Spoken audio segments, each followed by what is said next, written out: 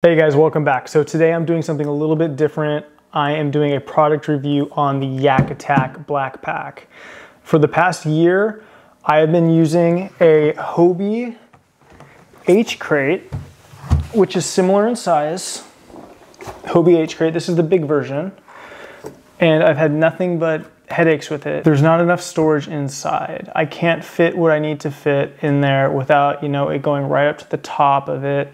And then at the end of the day, I gotta secure it down with these straps. Strap has broken on me. If you don't wanna use the straps, you need to purchase all Hobie's accessories. The soft zipper top that goes on this. And then to get the rod storage, because this H-Crate only has 4 rod holders. I believe it's 25 bucks for a Hobie rod holder accessory.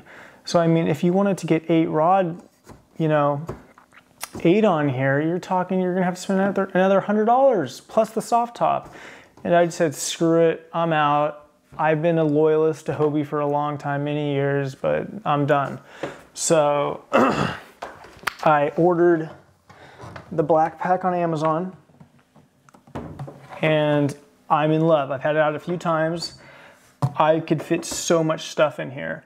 It's 16 inches by 16 inches. It's very durable. Super hard plastic, and it's very easy to put together. A 6-year-old could put this thing together. I did it in 10-15 minutes. I'd recommend hand screwing everything. Don't use a power drill. You might strip the threads because of the plastic. Price on this guy, I found this on Amazon for $170. The problem I had was when it got delivered from Amazon, Amazon wasn't too gentle with it. And my top had a huge crack in the corner and there's a piece missing. And I was pretty bummed out, but I was like, shit, am I gonna do the back and forth with the Amazon seller? I said no. So I just emailed up Yak Attack directly. Their customer service acknowledged it. They asked the size. And at the bottom of my email, I just put my address and phone number. They never got back to me. They wrote me back and they said, okay. They basically said okay, and they just left me hanging. And then 3 days later, I got a top in the mail, a replacement top. So customer service A+. The communication not an A+, but customer service. That's freaking awesome. Either way, I would have kept this because I love it. Inside this, I can fit 5 3700 boxes in here. I can fit 1 Cal Coast battle box, which that's pretty much 2 3700 size, Plano boxes in one. And then I could fit 2 smaller boxes, which, you can use them for your finesse. I use one for my finesse, my drop shots, my Neds. And then I use one for just miscellaneous baits I'm gonna use throughout the day. Or if I need like a junk box just to cut things off and tie it in there, or toss it in there rather. And then I could fit a big bait bag. I could fit my gloves. I could fit endless amounts of stuff in here. And as long as your rod holders in the back are recessed a little bit and they're not sticking up as far, you can actually open the box 90 degrees plus. So that's great. And it has this top with the nice hinges and the latch on it. So I don't have to strap anything anymore like I did with the H-Crate. And that was just the biggest pain in the butt. Rod holders, super sturdy. They screw in at 4 different points. These things aren't going anywhere. And they come with the straps, the retractable straps, so you can attach your rods. You could do 4 side on this.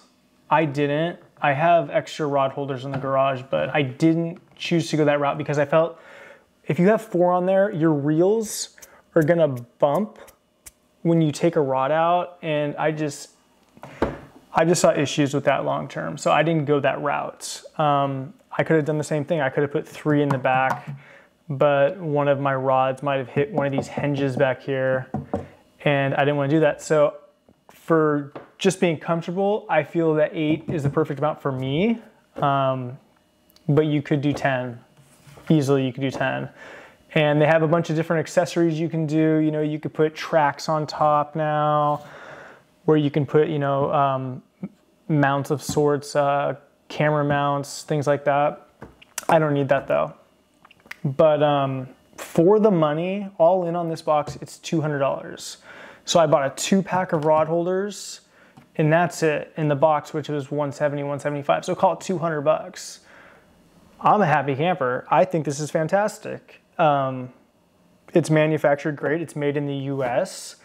Everything is very good quality. I couldn't be happier about this. It is not waterproof. There's, you know, holes all over it, but it's going to keep water out pretty well, unless you're in downpours.